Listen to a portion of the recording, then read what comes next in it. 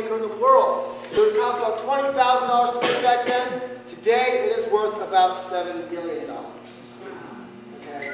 The type of telescope it is a 24-inch refracting telescope. What that means is the very, very, very front of the telescope, there are two 24-inch lenses in diameter. Those two lenses are separated by about 4 inches. So, you got the lens at the top of the telescope. If we wanted to look at the planet Jupiter, the light from the planet Jupiter would pass through the lenses. The lenses would then bend the light. The light would come to one single point right here, and this is where we look through the telescope. Now, of course, nowadays you don't look through telescopes for research. You have a camera connected to it. Now, this is the telescope that we do view through with the public. Tonight at 8 o'clock, we'll open up, possibly give you guys a chance to look through this telescope. Now, we don't do research with it anymore because of the light pollution. But we do allow you a chance to look through the scope.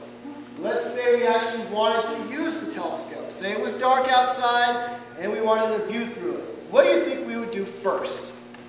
Open the dome. Open the roof, I guess. Like that one. Gotta open up the dome.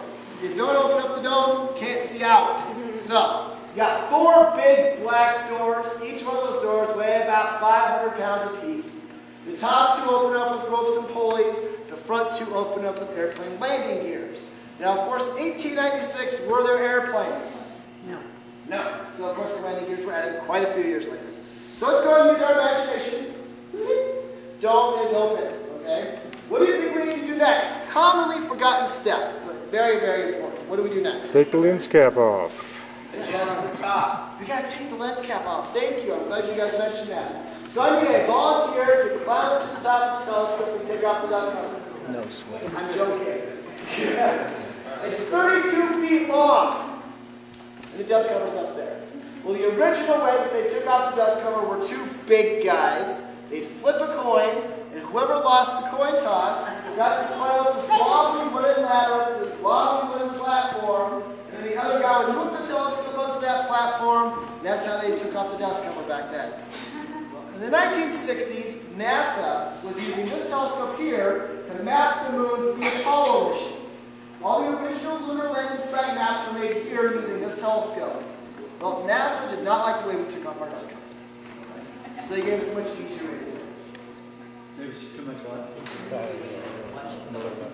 Flip the switch, and off comes the dust cover. There it is. Lazy, yeah. So it's safer, lazier, and quicker. Alright? So let's go and use our imaginations a little bit more. Pretend the dome is open. Pretend that the dust cover is off. The next thing we need to do is position the telescope. Now, everything here on Earth is laid out in coordinates. Longitude and latitude. Everything in the night sky is also laid out in coordinates. Those coordinates are right ascension and declination. Right ascension is east-west. Declination is north-south. So if you wanted to look at Jupiter, you would look at Jupiter's right ascension and declination. And move the telescope to those coordinates. Well, today we got computers connected to the telescopes. You type in the coordinates to the computer through the scope. This telescope, of course, didn't have any iMacs or PCs back then. So how do we move the telescope? Well, let's do it the original way. Unlatch the rope, unlock the brake, and push. Wow. Now, I don't lift weights. Alright. So how can I move a 2-ton telescope? The magic word, counterbalance.